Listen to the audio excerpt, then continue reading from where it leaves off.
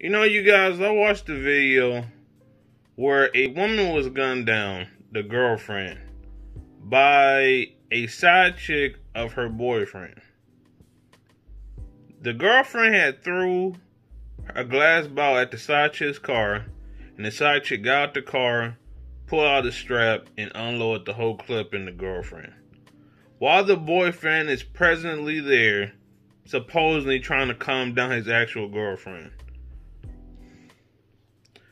You know, you guys, your life is worth more than getting irate and potentially losing your life to someone who is trash. You know, when your mate cheats, instead of getting mad at the side chick or side boyfriend, whoever, you know, your mate deserves most of the blame and deserves to have the accountability and take all the blame for what they did.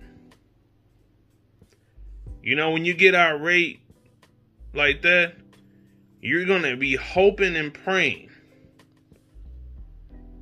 that the other person doesn't take your life, especially nowadays. You know, let that be a lesson if the person cheats on you. They wasn't worth shit in the beginning. They're not going to be worth shit later on.